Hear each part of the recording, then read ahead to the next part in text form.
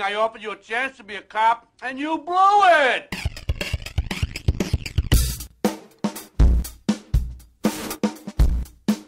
You're listening to the Dunesteef audio fiction magazine.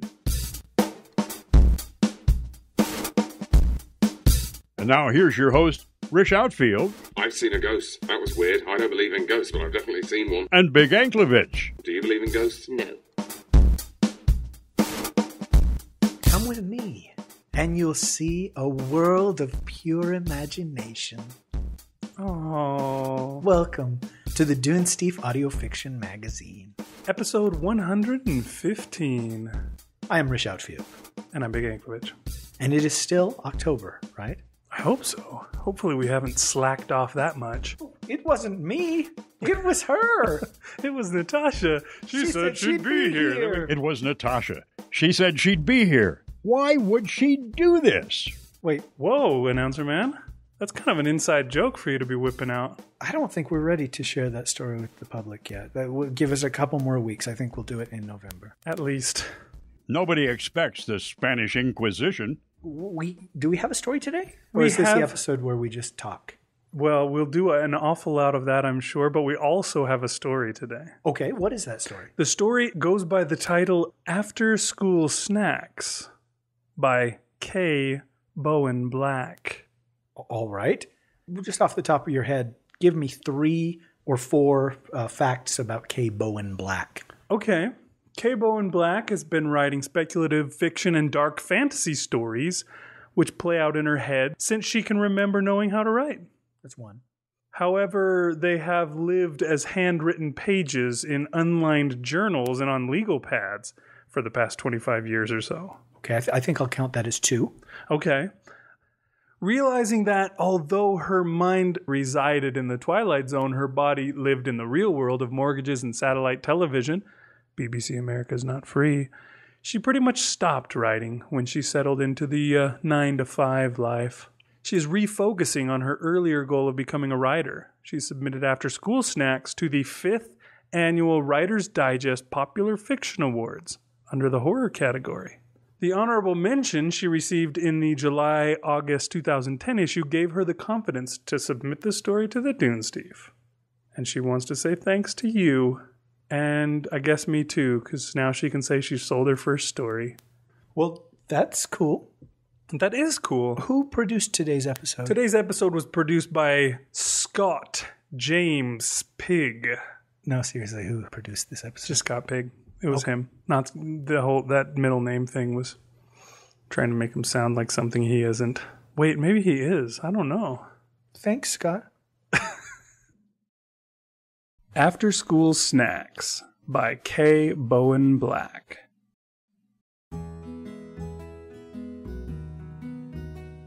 Old Mrs. Wakefield shuffled out onto her porch as she did every other Friday afternoon at about 3:20 p.m. With both hands, she clasped a round, wide, white ceramic platter piled with freshly baked cookies. They slid, molten chocolate striping the plate, as she angled it downward toward a little wooden table near the porch's front railing. She placed an edge on the table, then slid the platter onto the tabletop, watching it eclipse the intricate lotus inlay. She turned, straightened, and squinted at the bright blue innocent sky for a moment, then made her way back into the cool shadows of her home. She soon stepped back onto the porch, carrying a bulbous glass pitcher of pulpy pink lemonade. She let the cold glass, beaded and cloudy with condensation, rest against a floral print dish towel she had folded and placed on her chest to protect her from the chill. Her right hand gripped the handle, and her left hand rested under its base.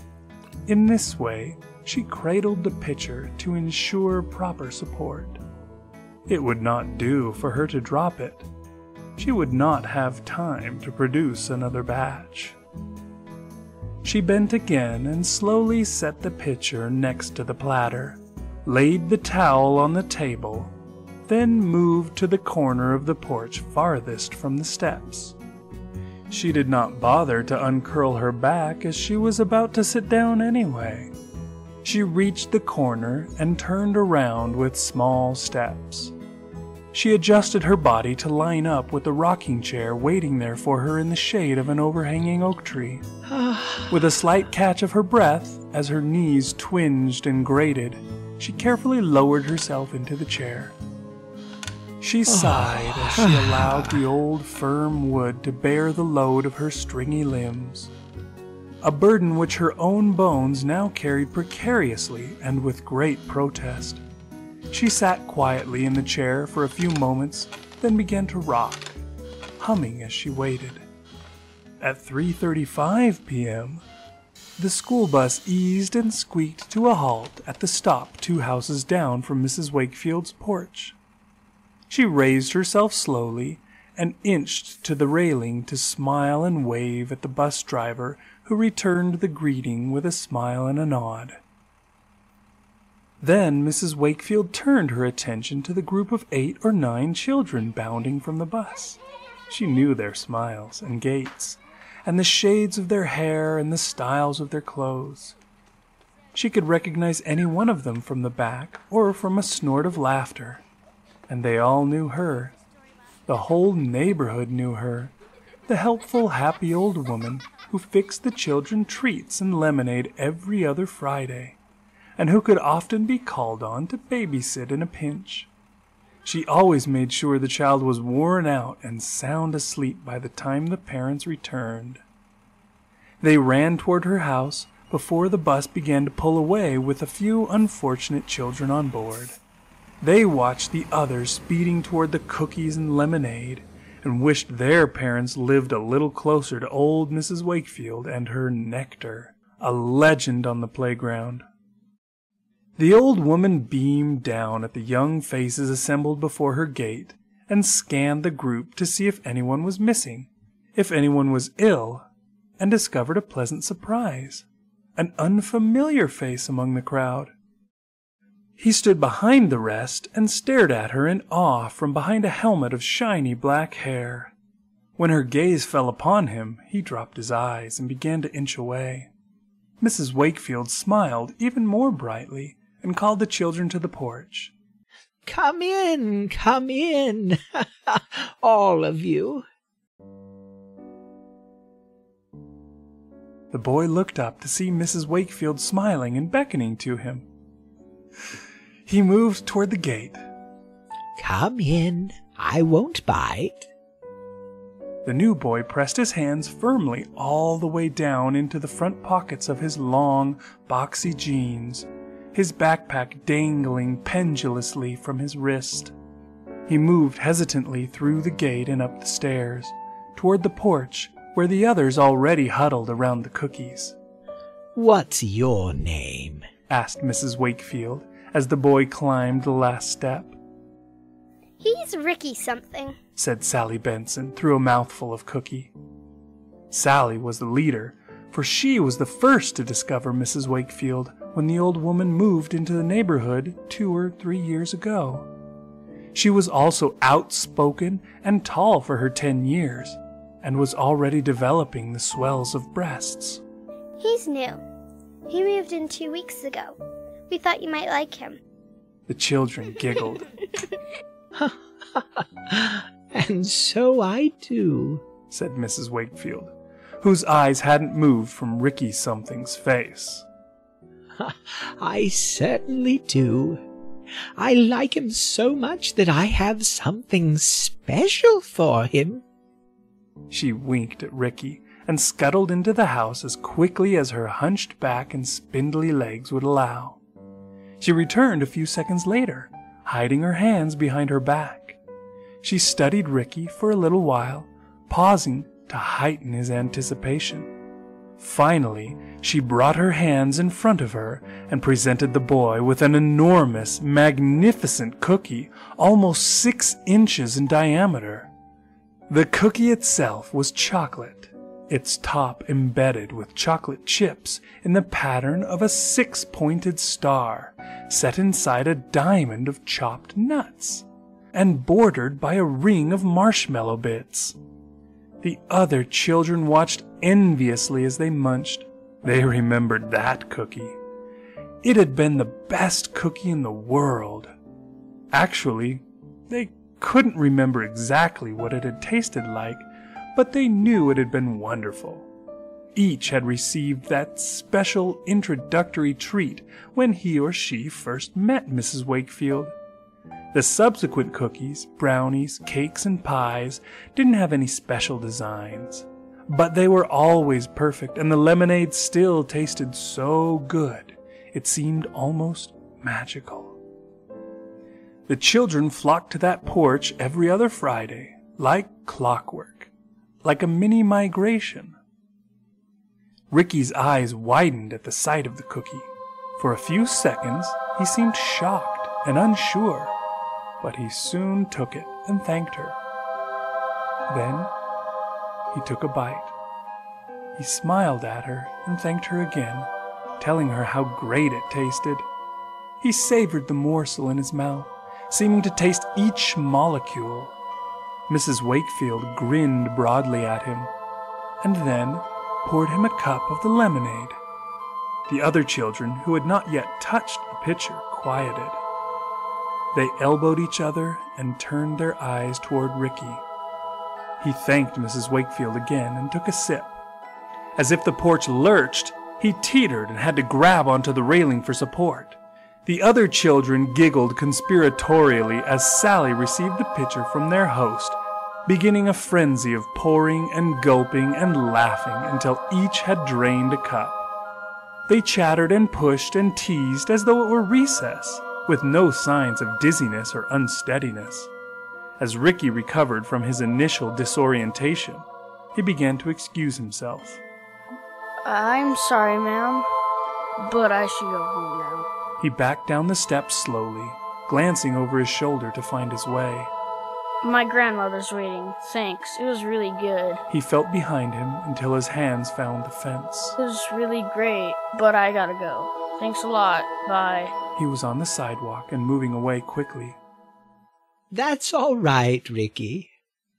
Come back next time, Friday after next. He picked up speed as he neared the bus stop. Just tell your grandmother you're going to stop at my house. Tell her to call any parent in the neighborhood if she wants to be sure, okay?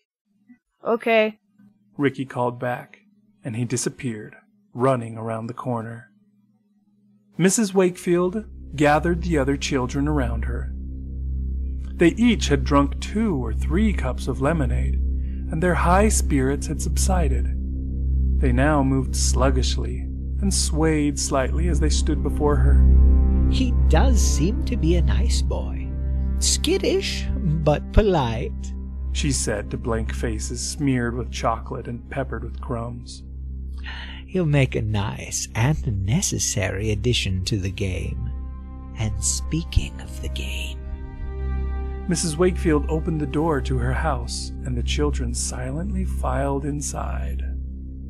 They sat cross-legged in a circle around a star pattern made on the carpet with rug deodorant powder, which gave the room a heavy scent of flowers and soap.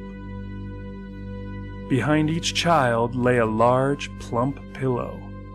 Blackout curtains had been drawn against the afternoon sun, so the room was lit only by 7 candles, 1 at each point of the star, and 1 in the center, where Mrs. Wakefield stood, pulling on a black, hooded cloak. She stretched her arms before her and stared at her hands, which trembled with the effort of her concentration. A small sphere of light about the size of a marble slowly appeared above her cupped palms, almost as dim as one of the candles. It flickered weakly, palpitating like a heart nearing a rest. It expanded slightly with each shudder, but it did not get any brighter. As the orb grew to the size of a fist, Mrs. Wakefield turned toward one of the children, Sally Benson. She stared into Sally's empty, glassy eyes, and the girl's hands moved up from her lap to form a cup in front of her. The small pulsing globe floated from the standing, hooded figure to the seated one and settled above the bowl made by the child's hands. Almost immediately, the flickering orb gained a rhythm and began to pulse. The glow intensified at the height of each beat until it flared, illuminating the stony, blank faces which did not flinch at the sudden burst of light. Sally sighed and fainted, falling backward onto the pillow. Mrs. Wakefield then directed the sphere, now more the size of a cantaloupe, and glowing with enough intensity to sharpen the soft penumbras in the room into hard, definitive shadows, to the next child, whose ready hands had already risen before him to form a cup.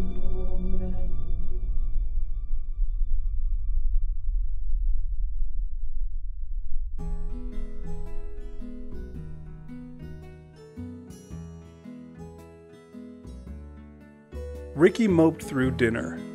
He pushed his food about his plate, and occasionally sucked on his empty fork broodingly as the elderly woman sitting across from him frowned with worry.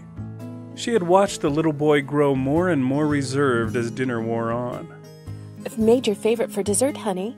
She forced a smile onto her face, hoping to infect him with some cheer. Turtle brownies, pecans and caramel, and chocolate chips. No thanks. I'm not really hungry anyway. The woman put down her fork and knife and balled her hands into anguished fists. Please tell me what's wrong, Richard. The boy raised his eyes from his plate for the first time and looked at the woman across from him. The concern on her face deepened her already prominent wrinkles. He felt the pressure of tears building around his eyes, but did not cry. We have to move again. The woman's mouth dropped open in shock. No. She lives 2 houses from a bus stop. She feeds weekly on all the easiest kids.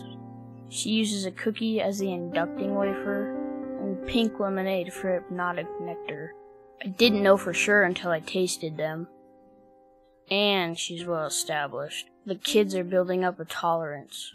No, she said again, more quietly, her hunched shoulders drooping even more. He looked down at his plate again.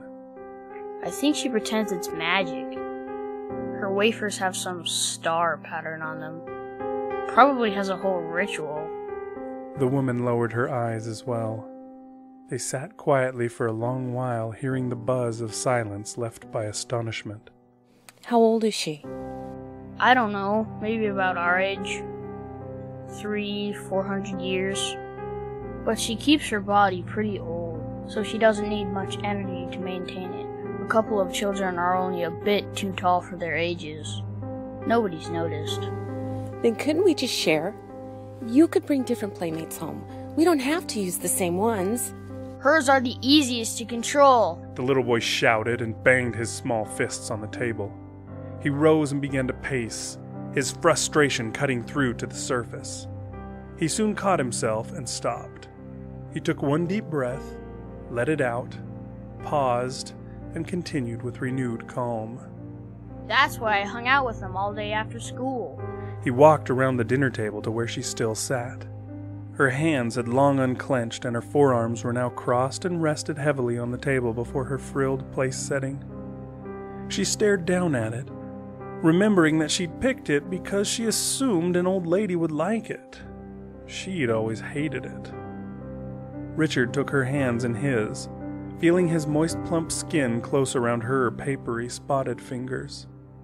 Although she sat and he stood, they looked straight into each other's eyes. We have to be realistic. Even if I could find another good group, 3 of us can't feed on one neighborhood. You get 20 11-year-olds with bass voices and menstrual cycles, and the parents realize it's just the kid who visit her and us.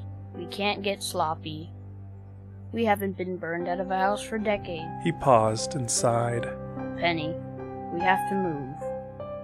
Tears gave her eyes a feverish sheen. She sat still and focused on the throbbing radiance of youth penetrating her hands from his. Where their hands touched, her joints loosened and her tendons relaxed. She reluctantly pulled her hands away. Pressing her palms against the table, she rose cautiously from her chair and shuffled to the dining room.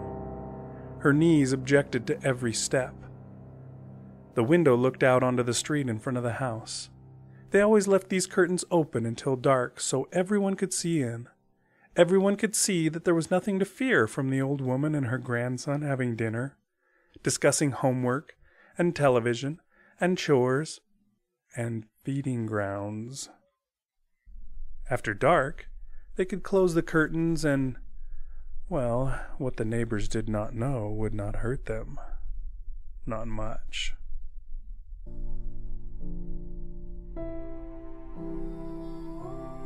It was not dark yet, but she pulled the cord and the curtains rattled closed. Hold me. He went to her and again took her by the hand. She led him upstairs to their bedroom. He drew the blinds and she turned out the lights. Silently, they removed their clothes and faced each other at the foot of the bed. A crone and a cherub, standing naked and breathing deeply with concentration. Richard cupped his hands before him, and soon a small sphere of light glowed brightly above his palms. It grew more and more radiant and expansive as his bones and muscles elongated and the round, ruddy face of a 9-year-old became angular and oval. Soon, he no longer had to look up into the eyes of his wife. The blazing orb was now wider than Penny's body, and she had to open her arms to accept it. Her stooped back straightened and wrinkles smoothed themselves from her face like final ripples easing across the surface of a pond, leaving stillness. The sphere quickly dimmed and began a silent sputtering death above her cupped palms until it dissipated altogether. Where a little boy and an old woman had stood moments before, there was now a couple in their 40s, embracing and crying. After they made love, they lay together, cradling each other and trying not to think about the preparations they would have to start making in the morning. As they drifted to sleep, he hugged her tightly against him, pressed his lips to her neck, and whispered to her. It really is a shame. She sighed, wriggling her body against his and balling herself up tighter as an invitation for him to curl tighter around her. His body answered the invitation automatically. She felt his lips curve into a smile. Her wafers are all right, but nobody makes nectar like you do.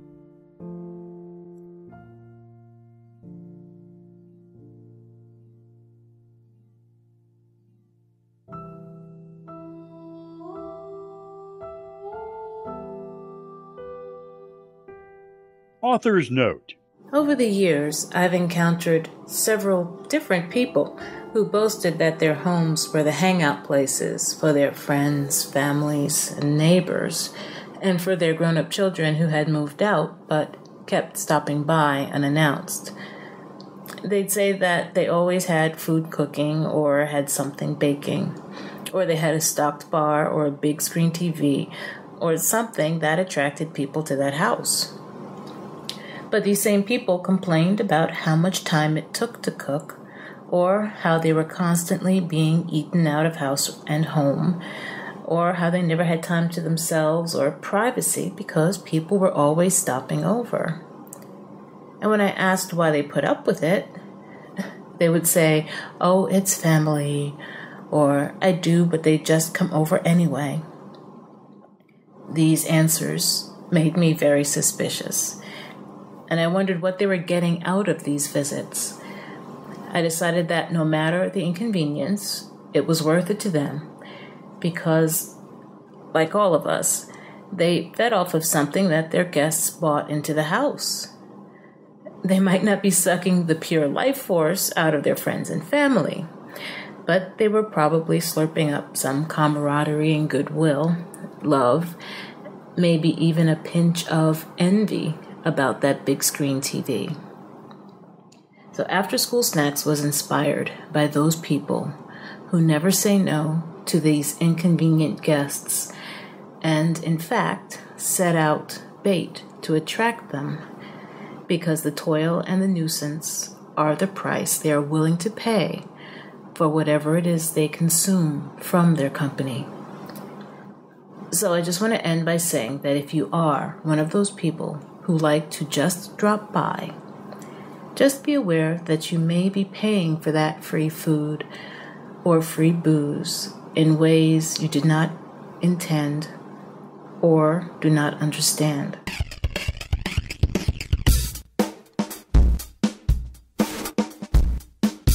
All right. Welcome back, everybody. Hope you enjoyed the story. Thank you, Scott, for producing. Thank you, Little Boy Black, for... Give me the name again. K. Bowen Black. I'm sorry, I'm away from the computer, or... You're sitting sideways to it. I'm away from my brain, yes. So you cannot read that it's right there. K. Bowen Black. Little Boy Black was the name of the band you gave to your one story, right? Okay, bonus points if you can remember what it originally was. Oh, I can remember. Until I found out there actually was a band called... The band was called Semicolon-Cancer. And yeah, I remember that story from way back when. Did we ever use that on the show? I know we've had people do it as an audition piece. I don't think we've ever. You know, that reminds me, though. Just this week, I discovered on YouTube one of your stories in audio. And Scott that did After School Snacks, he auditioned for us way back. I don't know how long ago it was. Before he did Whelp. Right. He auditioned to be a producer. And what we usually do is we'll send out one of our short stories to have people record, do the voices of, and then, you know, if they want to do sound effects or music, right? Isn't that what we do? It's been so long since somebody's done it, but that's what we used to do. Yeah, that's what we usually do. You sent him a short story of yours called Breaking and Entering. Mm-hmm. And instead of reading it himself, he wanted us to read it, and then he was going to edit it. Why? Was there a reason? I think it was just because he wanted to produce rather than be a narrator or whatever, I guess. I'm not sure. You know, it's been such a long time that I don't recall. But yeah, we read it instead of him, and he edited it up for us and put sound effects and whatnot on it and sent it back to us as his audition to be a producer. And we thought it was great, so we went ahead and hired him. Right. Yes. Well, it wasn't assigned, because what you do is you send him 3 or 4 stories and say, pick one of these to produce. It depends. Sometimes I do that. Other times I just assign. Oh, okay. It just depends on what the deal is at the time.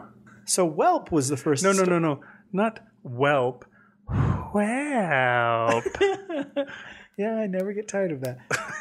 That was the first story he produced for us, and now he's producing After School Snacks. So once again, he just produced it and edited it, but he didn't narrate, he didn't do a voice.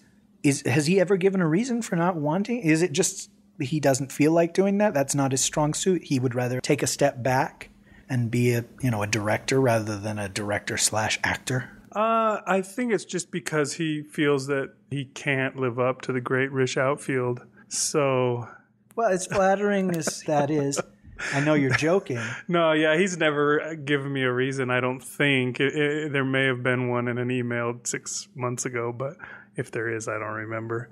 But I would guess that it's just not his thing. Okay, well, hey, let's talk about this for a second. Okay. Every once in a while, we will have somebody who says, I'd like to do something for the show. I'd like to do a voice. But do not use my real name. Make up a new name for me, or call me Chuckles McBigglesworth, or whatever they say. And, I've always wondered, is it that you don't want anybody to know that you did this? Is this a shameful act? You know where I'm going with this. To be associated with the great Rish Outfield is sometimes considered a shameful act. Oh, yes. Every prom date I ever had, believe you me, there's a reason they didn't want to take the pictures. But, from the very beginning of our show, I remember you lived in fear. Not mortal terror, but like a constant nervousness that this podcast would somehow get you in trouble, that this would come back to bite you in some way, probably in relation to your job. Yeah, that's kind of the main thing that I worried about, I guess. Wait, worried, past tense. I guess I still kind of worry about it because I still have the job and you never know what's going to happen. You know, it's funny because we've been doing the show more than 3 years, right? We're like 3 years and several months into this thing. And no one had ever wanted to know anything about the show at work at all. Well, you work with, announcer man, you worked with the voice of Natasha. Not Natasha. She said she'd be here. I'm sorry, that wasn't really Freudian because I don't want to have sex with Natasha. Because that was all Freudian stuff, right? Is you actually want to have sex with Sigmund Freud is what that says. I think the Freudian slip is just what you're actually thinking slips out. Okay, so like the Countess worked with you, and some of those very early voices worked with you. And I remember, there was nervousness because, well, geez, I guess we're tiptoeing here. Can you tell me your feeling? Well, I was just afraid that something could happen that would get me in trouble, and they'd decide, oh, yeah, well, that's just not okay, and now you're fired, which would be really bad. Or, I mean, it's conceivable that they could say, either you stop doing this podcast thing, which is making trouble for us or for you, or made somebody uncomfortable that you worked with, or you'll have to look for another job, right? Right, I mean, is that beyond the level of possibility, or? I don't know what the level of possibility is. You never know what could happen, which is why I try to keep it on the down low. But yeah, strangely, after 3 years of doing the show, like last week, I've had 3 different people that I work with ask to find out what the deal is with this thing, and they want to check it out and listen to it. And are you hesitant to tell them? I am a little hesitant, to tell you the truth. I tell them to keep it on the down low as well, just because I don't know what could happen. I don't think that anything could, really, but you never know. I don't know. I mean, it seems like they can find reasons. No, I totally understand that. And I know as much, if not more, than anybody of how something that you do on the side can come back and bite you or, get you in trouble. Last week I was talking about that college, that university professor, the writing teacher, and how he would always say, this is how things should be done. And he was a published writer. And so he would always talk about from a position of authority, from a position of experience. Right. This is how an editor will look at your piece. And yet he would always preface these conversations with, my works are not available in the university library. Please do not go out and seek out my works and read through them and find something to get offended about. And please do not read something, get offended, and then attempt to get me fired because of that. And we live in a society in America here where there's a great deal of tiptoeing that goes on. And there was a professor that was fired that year that we went to school because of something that he said. And, a student took issue with it and decided, as people sometimes do, to protect the rest of our sensitive ears by getting this guy fired. And so I guess there was that. But I always felt like the guy was a coward, that he didn't want anybody to read his book and say, you know what, this sucked. You don't know what you're talking about. Right. And that's why the book wasn't in the library. I mean, I know that has nothing to do with it. It wasn't in the library because it never made the list of books worth buying for the library, not because of any offensive nature. As far as I know, he wrote it under his real name. And I guess you could have used a pseudonym and saved yourself all that stuff, except for what happens when somebody finds out that you're actually this pseudonym and does the exact same thing. It's like, let me bring it to his employer's attention that he actually writes erotica on the side under this other name. And you know what? In a perfect world, in a free society, that shouldn't matter. But it does. Constantly you'll read about, and you're much closer to the news than I am. You'll always hear about a teacher that gets fired because of something they posted on Facebook, or a student that gets in trouble because of something they put in their blog, that kind of thing. Right. We've become a society where every amount of information is at hand, and because it's so accessible, we consider it all relevant too. It's just like in 6th grade, he said, I effing hate my teacher. So as an adult, he shouldn't be allowed to be around students, influence students, things like that. They're leaps that people make, but they're made all the time. Yeah. And so I can see people saying, I don't want my voice out there. I don't want my name out there. Mm-hmm.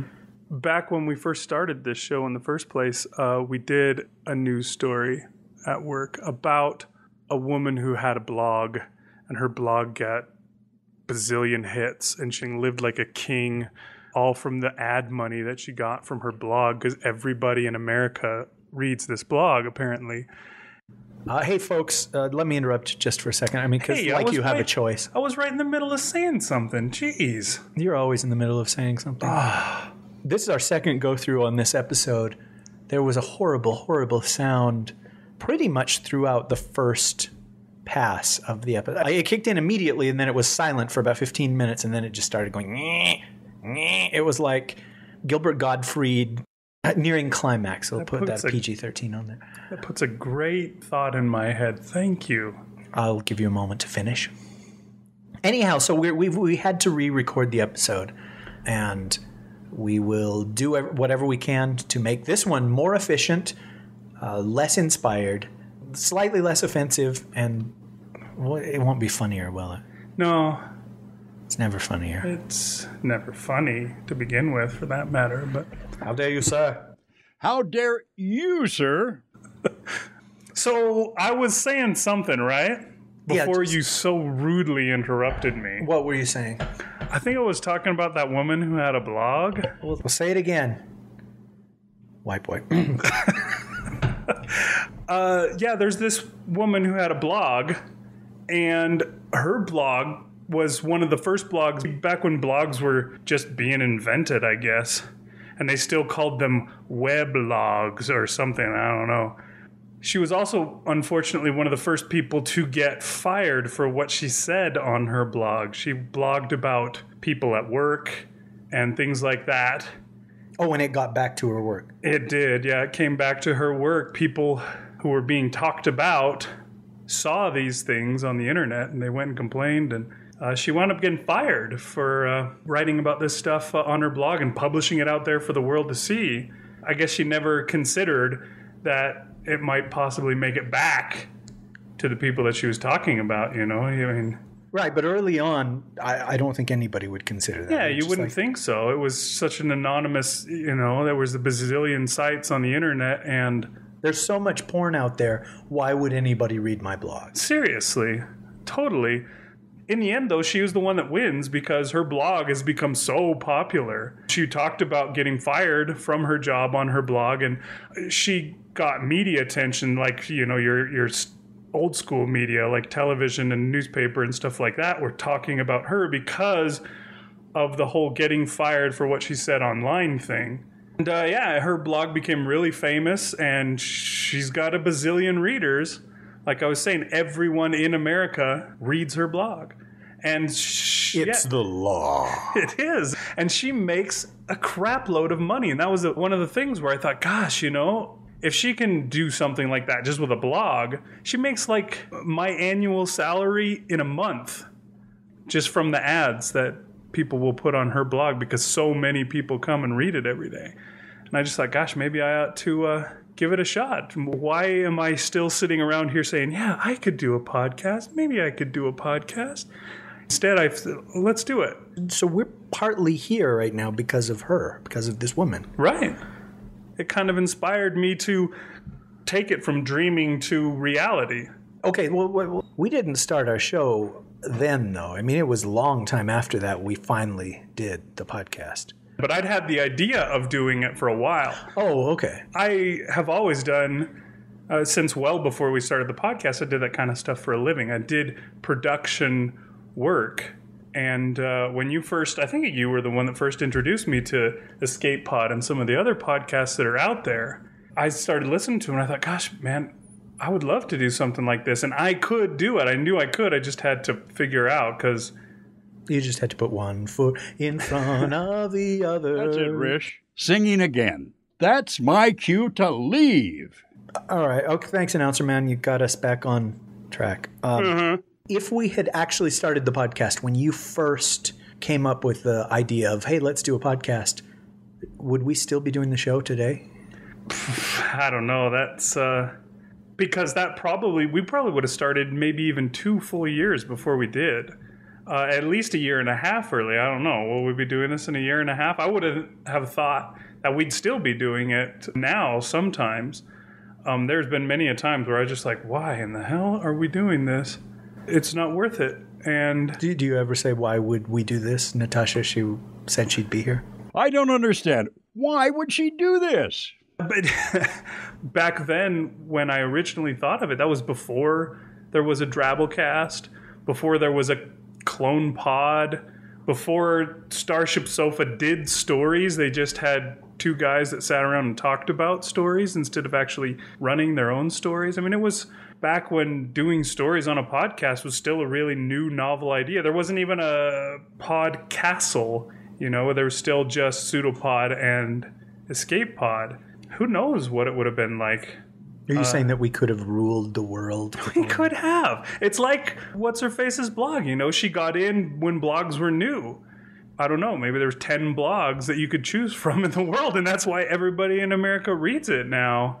I don't know. I mean, it could have been the same for us. Maybe everybody in America would listen to us because we would have started before everybody else. I don't know.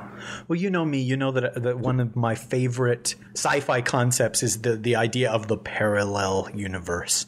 There is another universe where you turned left instead of right, and your whole life changed just from turning left.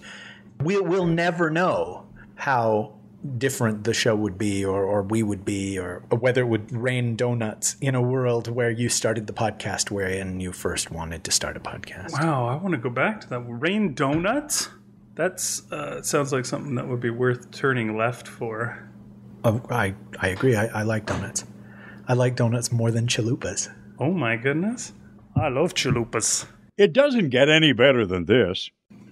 It's possible that Scott gets satisfaction just from sitting back and calling the shots and editing and doing all the behind the scenes things. But me, I'll take any part I can. I'll take all the parts. I don't care if nobody else has a part because I just want to be loved. Is that so wrong? You are pitiful. There are people that are like you that want the spotlight, and there's those other people that just are happy to be the extra or the background person, the chorus. And then there's people that want to be behind the spotlight, the ones that move the spotlight around and make it shine on the Rish outfield who's dancing and capering and asking for everybody to look at him and love him. Look at me, Damien. And and there's even some people that don't want any lights on. They want to be the ones in the audience that are sitting there watching the people put on the show. It was kind of hard for me way back when we first started to be the guy that's in the spotlight. It wasn't something that I was necessarily comfortable with. I mean, we've talked before on the show about how bad of an actor I was when we were in college and we did student films. Yeah, I got nothing but ridicule for anything that I did because I was terrible. It took me a lot of getting used to and a lot of working on it to actually become the great on-microphone talent that I am today. Baby. Because, it wasn't something that I was necessarily comfortable with, but I've noticed as time has gone by, we've been doing this, 3.5 years almost, and I've noticed a big difference even in my regular old personality every day from what it used to be because I've been able to put myself out there using this show, and I've been able to become a more outgoing kind of a person, at least on the microphone, and it's bleeding over into even regular life where, I'm not so afraid when I'm in a social situation or whatever to call attention to myself or whatever. But it's taken a while, and not everybody's that way. My wife, for example, I remember when we first started the show, we had her do a lot of voices, and she hated it. She did it, but you could tell just looking at her as she did it that she was not having a good time. And she just really didn't enjoy it, and she didn't want to be in front of that mic. Well, your kid's that way too. Your son is like that. Yeah, he's a little different. He's not so much that he doesn't want to. He's just not cut out for it. He's got like stage fright or something. You put him in front of a mic, and he can't manage to get that line out without stuttering or whatever. You know, he's got to stop in the middle. And then there's my daughters who are crazy. Like, yeah, your youngest daughter, you know, she sees us here and she's like, I want to do a line of Coke. No, I'm sorry. She says, I want to perform. I want my turn. She's crazy that way. And my other daughter, who's really good and can get her to say it and you can get her to change it around. And heck, we got her to learn a song that one time that we freaking made up for that show. So it just depends, I think, a little on the kind of person you are and what you might be drawn to. I don't know, maybe Scott's like that. Maybe he's just biding his time and waiting to wow us. Well, hey, it's fine either way. Scott's got a unique way of doing things. He's always got like an unusual perspective or take on how to do this stuff. You know, he might have a job where he works with audio or stuff like that. You know, he might be an engineer or something like that in real life. For example, like Rich Girardi on the side is he's a master of puppets. A master of puppets? Wait, haven't you ever heard that song by Megadeth? Oh, that was the unkindest cut of all, Rish. I think in real life they call those people puppeteers. Oh, okay. Well, that's fine. But all I'm saying is that some of these people might be paid to do something sort of similar to what they do. Like you're paid to be an editor in real life, and that makes you do the show better and faster, stronger, more powerful, yes. As long as I've known you, you've done that. I mean, when we first met in school, you already were the guy that they'd say, oh, he can put reverb on your voice or stuff like that. You know, someday people are going to see your work instead of just hear it if you ever get that damn Transformers movie done. That'll be my chance to wow them. I've just been biding my time. Indeed. And you know what? 2 episodes ago, the Tobias episode, that guy, Tobias Queen, he directed, he read the story, he did the sound effects as far as I know. He produced it, obviously. He did the music, he did the episode art. He did the babbling. Wait, did we ever find out how he did that? No, that's the thing. I'm one of those people who wants to know how the trick is done, you know? So some people are fine to watch. I like to watch. But I like knowing, you know? It's like that Attack the Block conversation we had the other day. Oh, okay. I don't remember that. Do you honestly not remember it? Tell me about it. Maybe it was That Gets My Goat, the Lone Ranger. Nobody remembers it. Okay, well, I will say. Nobody listens to that. Attack the Block was this British horror science fiction film, and they had no money. So they had to make these aliens on the cheap. Practically, but at the same time, they used their imaginations, and so they created these really, really cool-looking aliens that to me were more impressive than if they had spent $50 million on the darn aliens. Because you know, I say it all the time, and I hate to repeat myself, but I'm going to. You could see that they were actually in the room, and when they leaped on somebody, something actually jumped on that person. You know what I mean? But I'm one of those people that when I saw that, it's like, how did they do that? How did they pull that off? You know, some people are okay to just go to the movie and they say, well, somehow they recorded somebody's dreams and in Inception, and that's what we're seeing. You know, they just put those electrodes on their head. Okay, you rolling? They're fine like that. And I'm not criticizing people that are like that. You know, years ago on the show, I talked about when I was a little kid seeing Star Wars and just believing that Chewbacca was real, that there really were Wookiees. And, you know, I've heard that kids in 1989, when they saw Back to the Future 2, thought that there actually were hoverboards. And they're like, Mommy, I want a hoverboard for Christmas so I can rape. And, you know, it was. Wait, what? And, you know, they didn't realize that it was just a special effect in the movie. I guess I was a little too old when Back to the Future 2 came out. They had a big run at the stores on that, though, because short-sighted retailers did not order enough hoverboards to meet demand. You know, it's funny because I'm not sure if it was last year or the year before, but my daughter, we were asking her what she wanted for her birthday. Sometimes she'll just, I mean, kids do that where they just spit just the weirdest crap out, and you're like, what? Where did that come from? Well, you might want to take her to a doctor. What kind of spit are we talking about?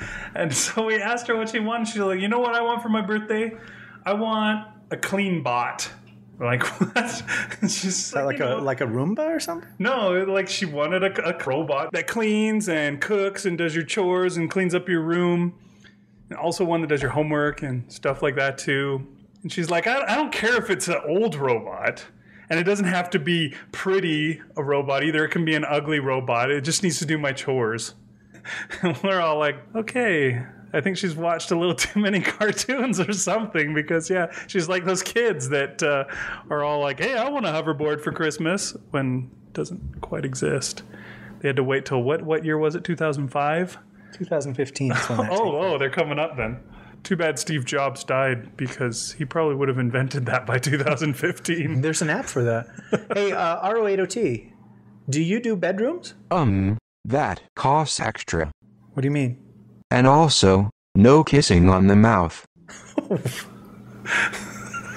pretty good, actually. Holy I think he's reverting to his old programming. What the heck? You know, that whole kissing thing is a deal breaker for me. Okay, so this was the author's first sale, right? Yeah. Well, she totally sent this story to the right place.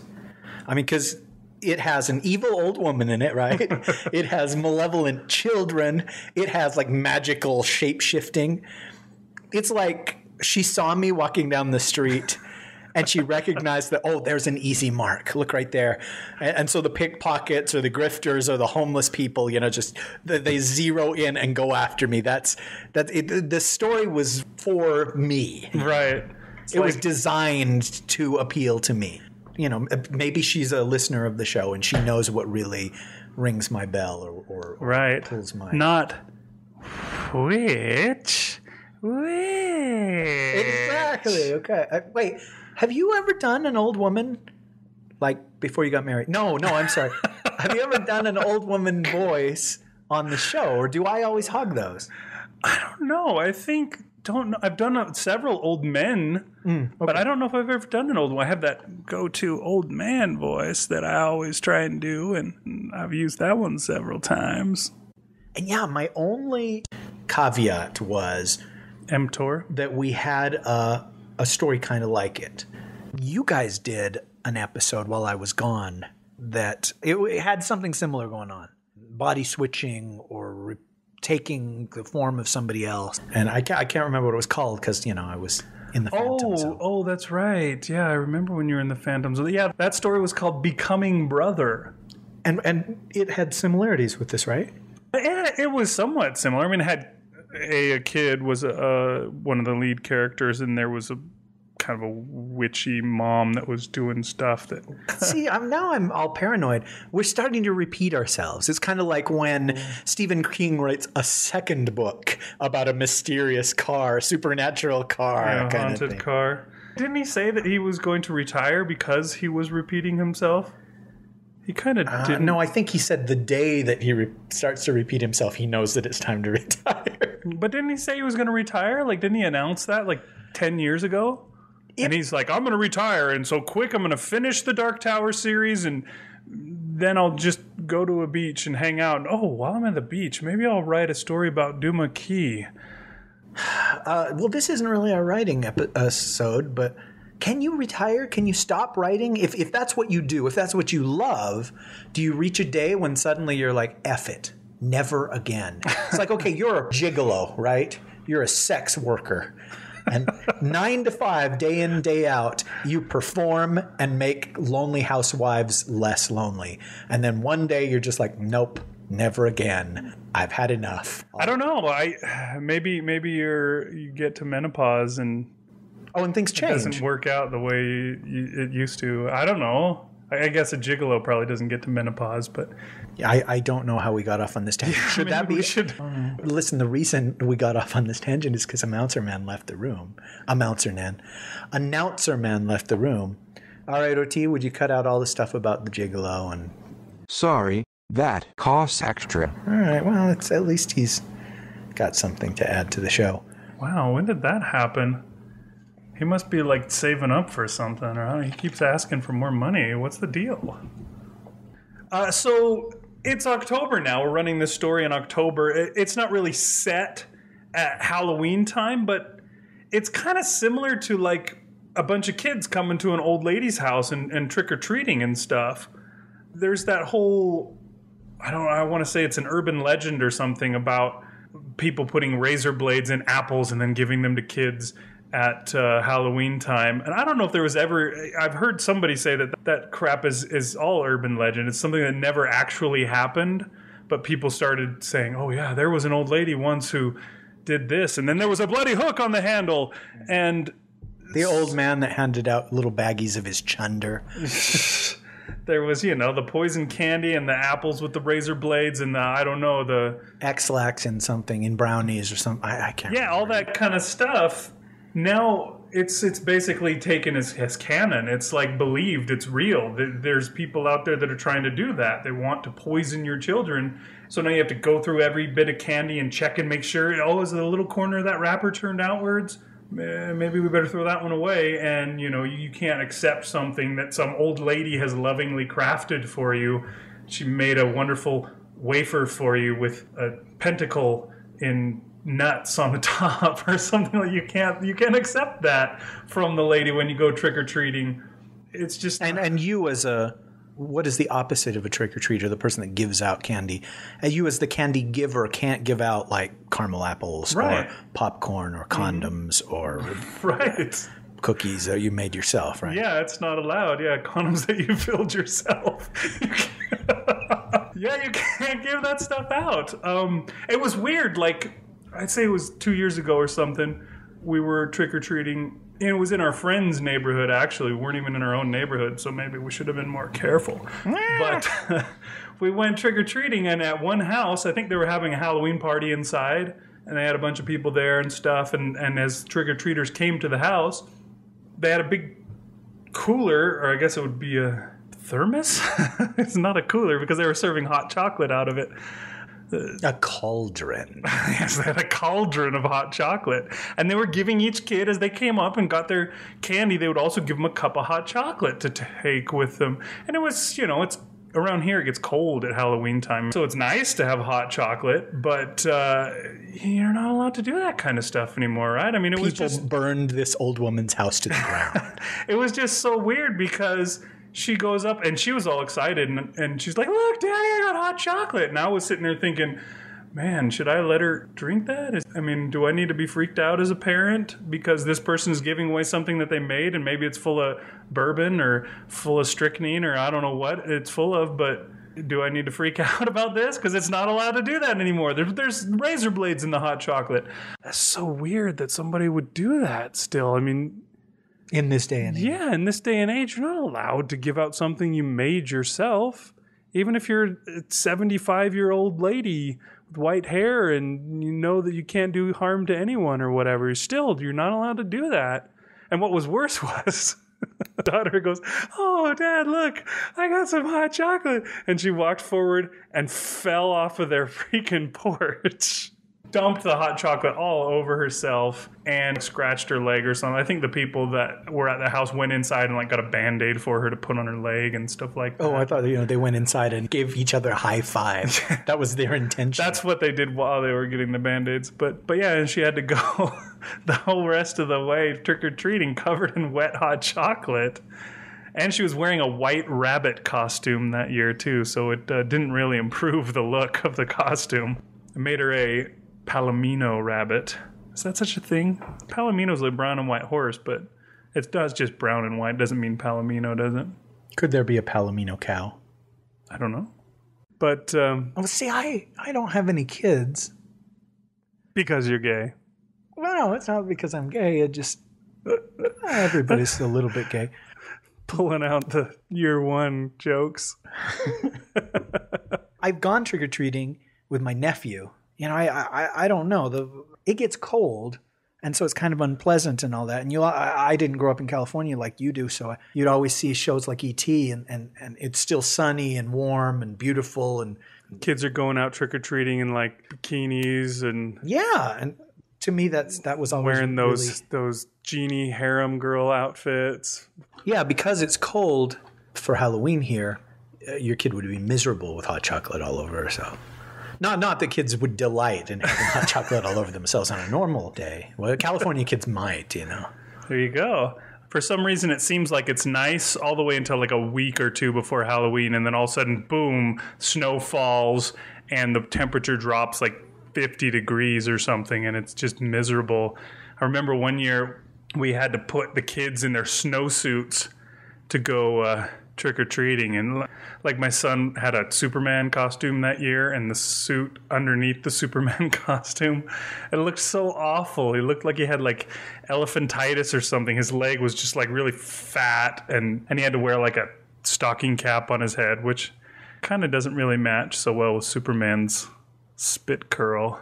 That's so weird to me. Because I don't have kids, I never considered that kind of thing. And I've never thought about having to go through the candy looking for, the evil candies. Like the Tootsie Rolls and the butterscotches and those little cinnamon ones that are wrapped in the red Oh, you foil. hate cinnamon, don't you? Oh, boy, do I hate cinnamon candy. Ugh. I love cinnamon. Anyhow... you don't like chocolate, though. You are as foobar as can be. Even so, it's against my nature to throw away food or throw away candy. If I had to toss candy especially. A caramel apple, or it would just be so difficult. When I was in kindergarten, I would walk to and from school. And that's unheard of today, too. It's for a 5-year-old to do that, but oh well. Unless they live exactly across the street and their mother's standing on the porch watching them go. Yeah, it was just a different time. And I remember there was an old man that lived about 2 blocks from the school and 2 blocks from my house, like midway there.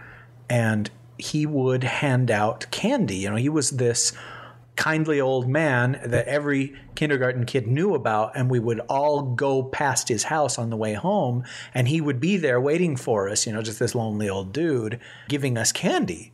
And, back then that was just, oh, what a nice old man. He must be lonely. It's neat for him to see the delight on our little faces when he gives us the candy. But today, that would be suspicious. It would be like, well, this twisted sack of shit, what I mean?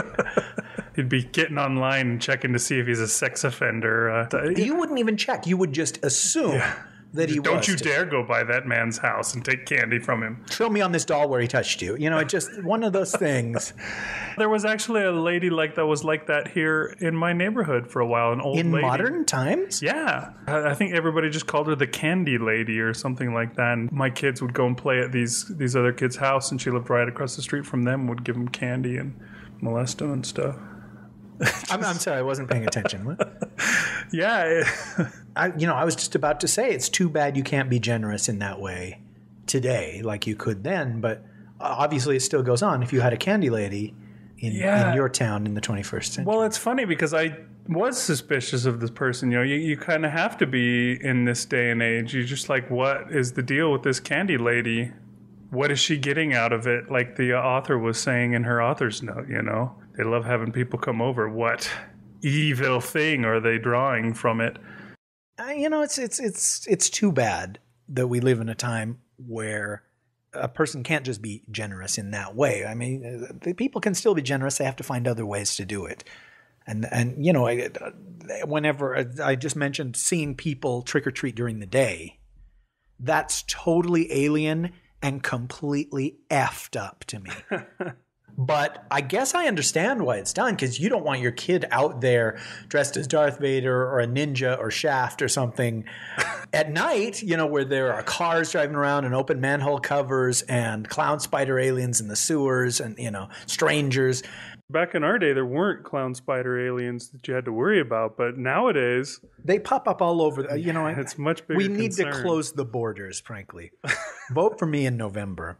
Anyhow, I know this story isn't about trick-or-treating, but I can't help but think about it, just the kids going to a house.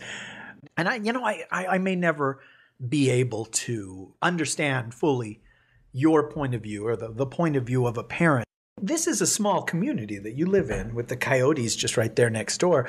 Don't you know everybody in the neighborhood? Not really. I mean, I know a lot of people in the neighborhood, but I don't even know like my neighbors, like on either side. I don't know their names or anything like that. Well, that's so weird. One time I came over here to record, and there was this little kid in your yard, and I think he was smearing animal shite on your door, or he was pounding nails in the tires of your cars, or he was sawing off your tree limbs. He wasn't sawing off the tree limbs. He was just hanging on them and pulling down. He actually did remove many of I didn't remove the limbs, but he broke the limbs from the trees in front of our house to the point where I really dislike this child. I've had to go out there and saw off the limbs that he broke. And now our tree, which used to be, I mean, we had actually 2 of the nicest trees in our neighborhood out in front of our house. The city came through and planted in like the park strip or whatever it is, the place in between the sidewalk and the street. There's that little strip of grass, and they planted a tree every 30, 40 feet, something like that, all the way down the street. And they're all the same trees. And ours were the nicest ones in the neighborhood. They were green and full and nice, and there was other people's who were, the top of it was dead, or they were going brown like by July and instead of in October when leaves actually turn colors. And, you know, we were kind of proud of them. We liked it. They were the nicest trees. And this kid broke several of the branches, and now it's all crooked, and one side is off center from the other side, and it's not a pretty tree anymore. And I'm really... Because of somebody else's kid. Yeah. I don't know why he wouldn't do it to that stupid tree in front of his own house instead of doing it to our tree. And there's actually one tree which is really close to the edge of the property of both of our houses. He left that one alone and came all the way over to the one that's way in front of our house and broke all the branches on that one. He does all sorts of crap, too. He doorbell ditches our house and all sorts of stuff. And my wife's had to yell at him. And, yeah, I've come out and seen him with, like, a piece of metal or knife, or I don't know what he had exactly. I wouldn't think he would have a knife, but scraping on the bark of the tree. And I'm just like, don't you touch my tree.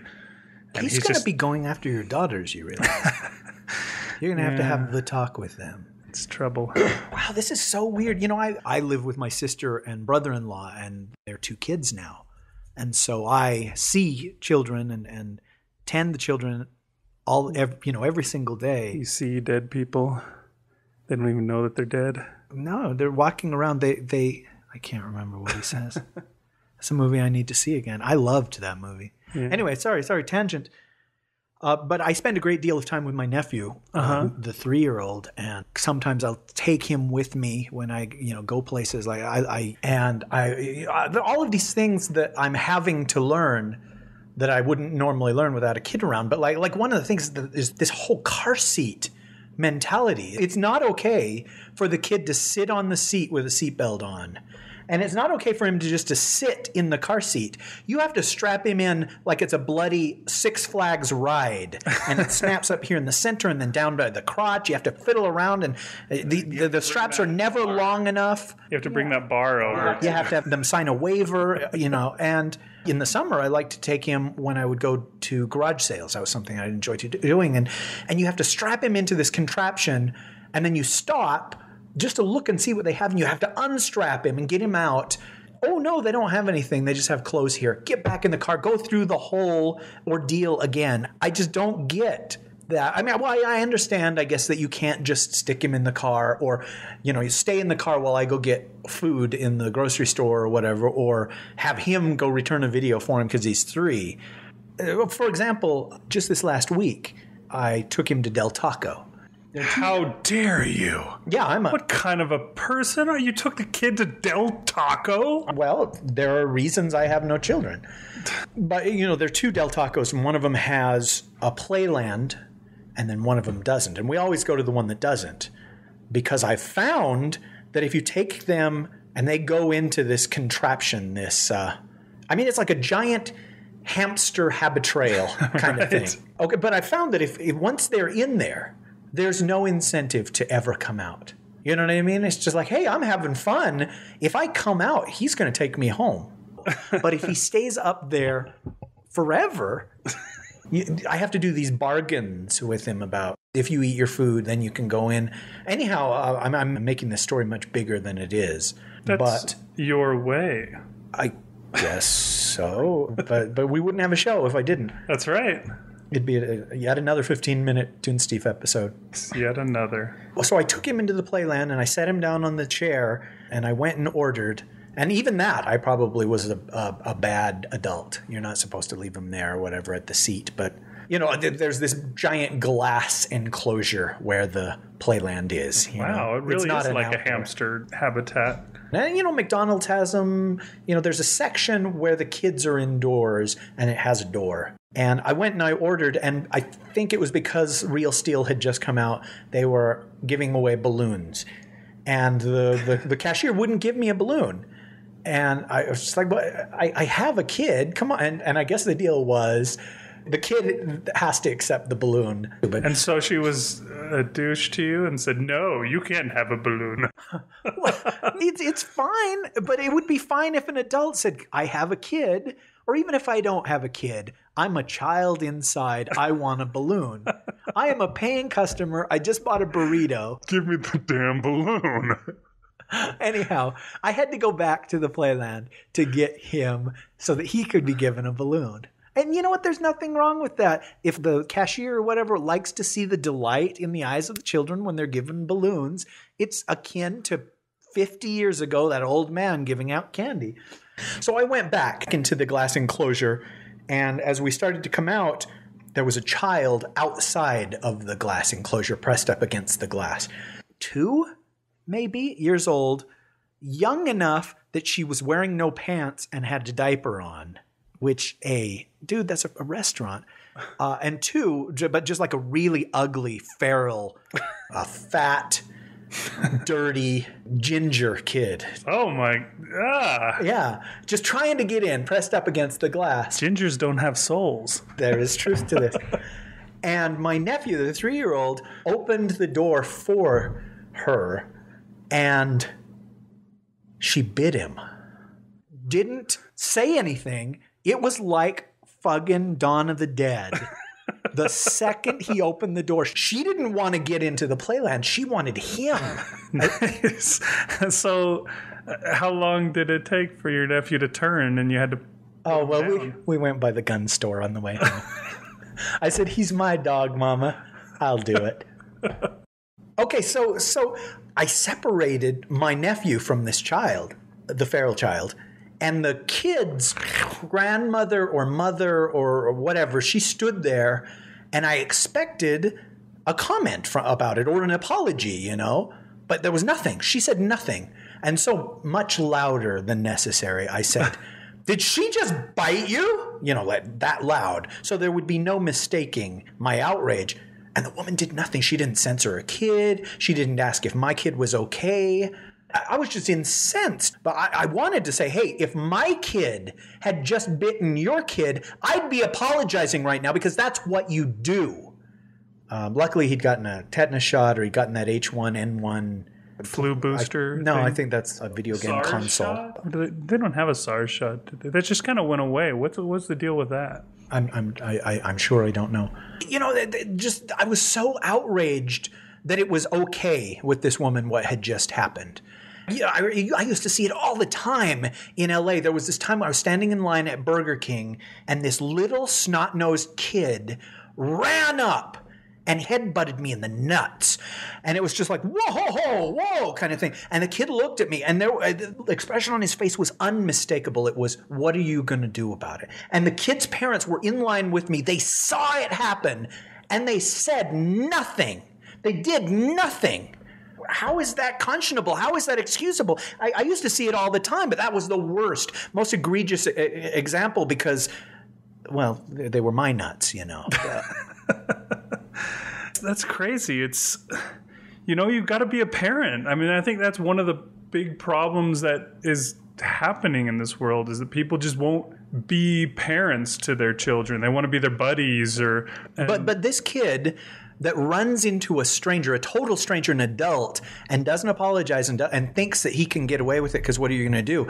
5 years from now, that kid is going to be stealing your car. And 6 years from now, he's going to be raping your girlfriend, or 3 maybe. You know, it starts from a little kid throwing in a tantrum in a public place, and the parents just let it happen, or they pretend that it is not happening.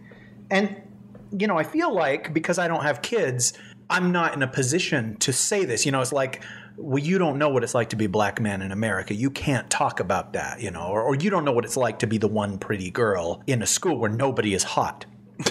It's common sense. When you see something like that, it's so ugly, and you know that it's just going to go on from there. You know, you've got to be a parent if you're going to be a parent. I mean, if you've got a kid, you need to do the things that are necessary to raise it. to help this child of yours to grow up to not be a monster. Because, yeah, someday it will be the one stealing your car. You got to stop texting for just a minute and actually pay attention to your child when it's playing on the playground going, hey, Mommy, look at me. Look at him and say, yes, great, good job. Instead of just, I'm texting here. Sorry, but I can't bother to look up. Mommy, look at me hot wiring this car. And then that's the worst part, I think, is that what you said about that kid at the Burger King. You know, he looks at you and he's like, what are you going to do about it? Dude, I felt so helpless and frustrated and furious and impotent. That was a horrible feeling, and I've never forgotten it. It should have been one of those things where you're like, you get behind it, but just the look on this kid's face of, oh yeah? Well, you know, it was like a bully in high school saying, oh, you're going to cry now kind of thing.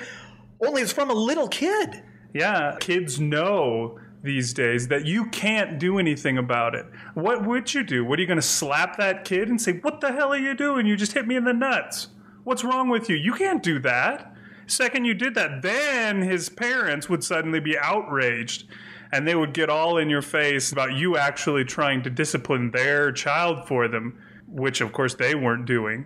You know, they'll be all upset and they'd take you to court and they'd bring you up on charges. You know, there's this kid, just the other day, there was a news story about this guy who was a PE teacher or something like that, and he's been one for 20 years.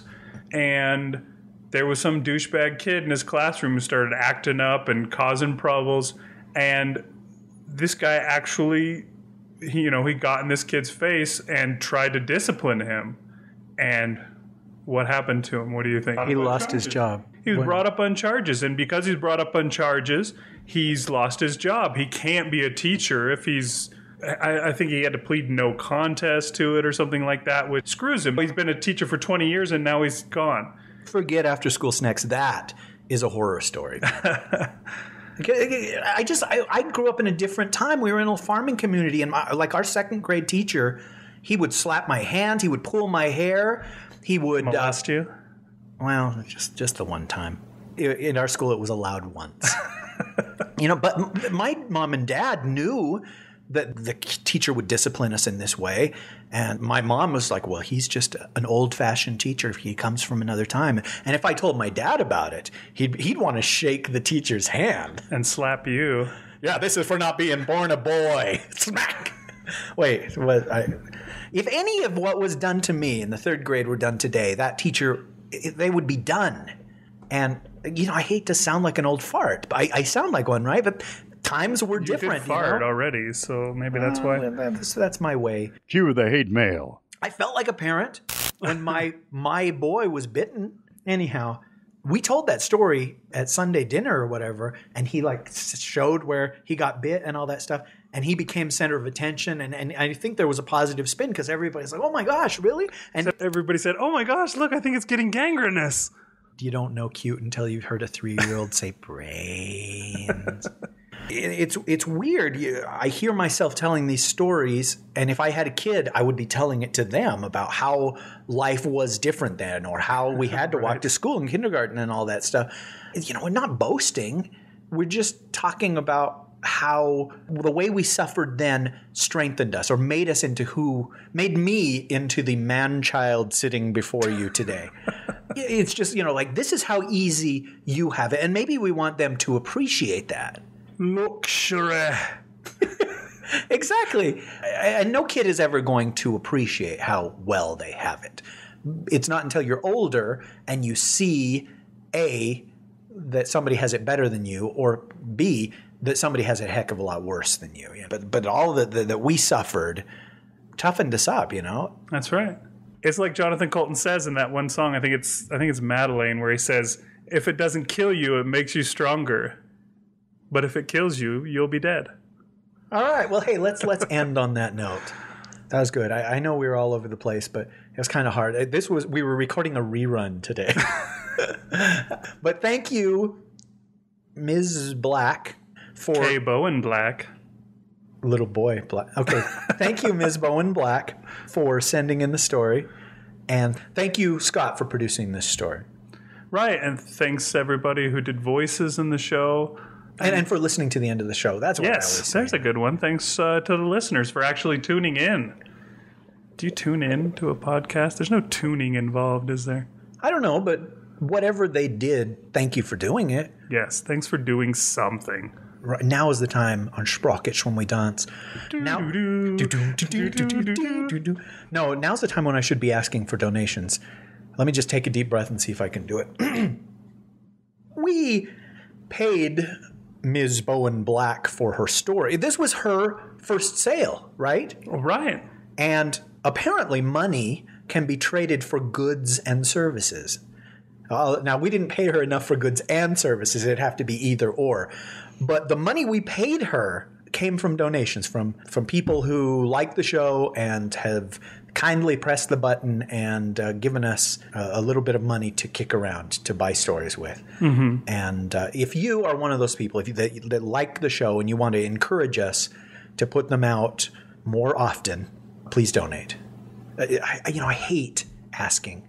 It's so weird. It doesn't get easier with time. It's like you were saying with just doing the show over and over, you get easier and faster. Uh-huh. This doesn't get easier.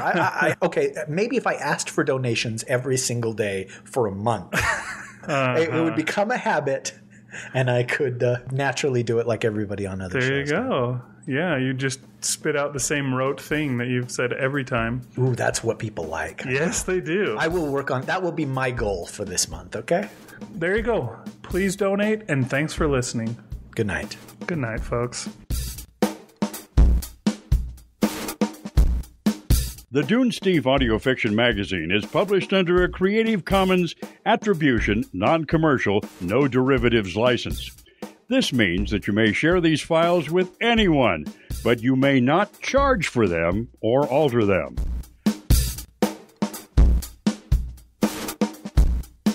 From the Dunesteef audio fiction magazine, so long and thanks for all the fish.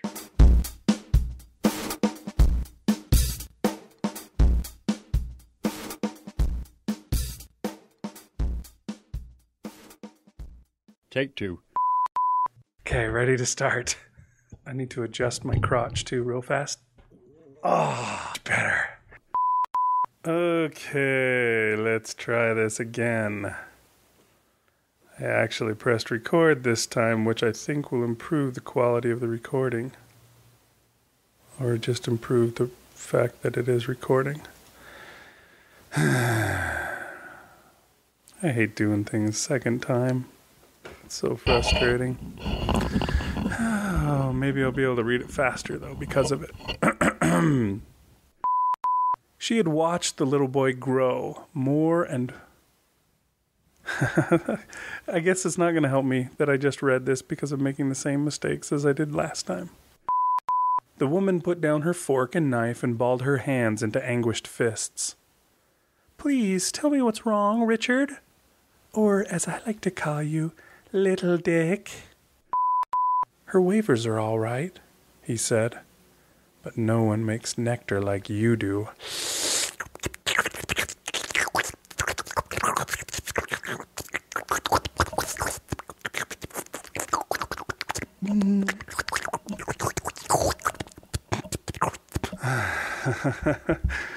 Did that as long as I could, but I ran out of breath. I guess this is not at all related to the story, but just the evil children thing. I never tire of stories about evil children, but real life evil children I can do without. There you go. I think most anyone can do without that, yeah. Can you share an experience, a story just of either your kid being a fuck up or seeing other children, little bestial bastards? How do you prevent your kid from being one of those? Ripping branches off their neighbors' trees and making their neighbors really angry. So, we've got a script that we're going to try and keep to. We're going to hold to this script. Announcer Man is going to be our script supervisor during the show.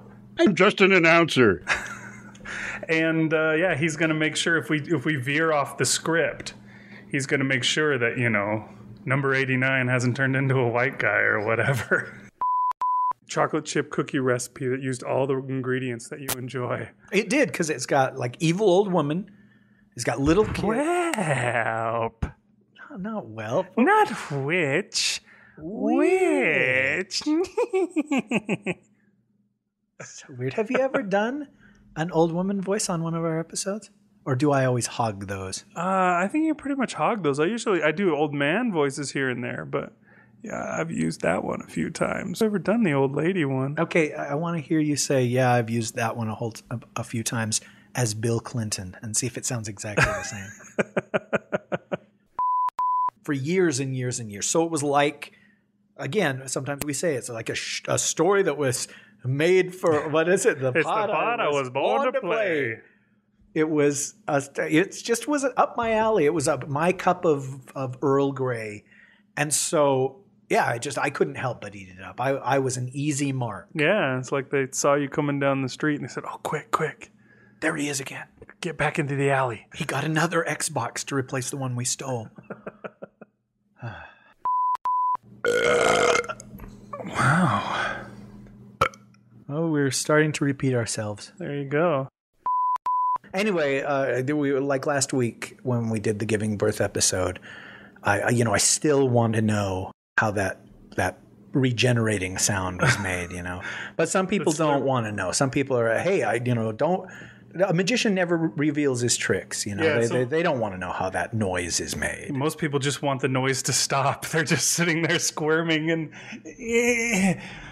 their shoulders are... Oh, I'm sorry.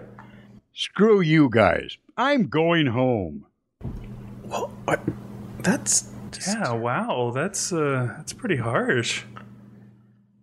Okay, well then, now that he's out of the room, let's talk about him. How old and shriveled is his scrotum?